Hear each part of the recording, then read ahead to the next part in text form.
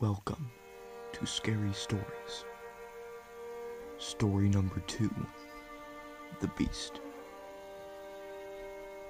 Once there was a story called The Beast.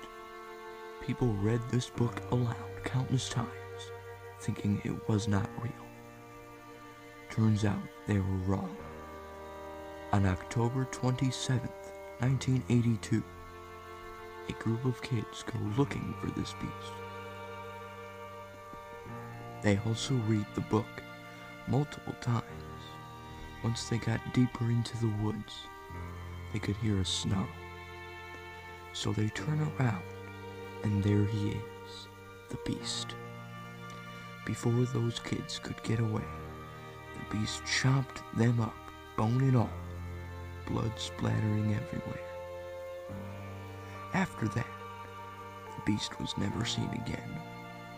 That is, until October 15th, 2013, when 2 adults suffered the same fate as those kids back in '82. To this day, the beast remains out there, lurking, looking, hearing, for someone to read its book.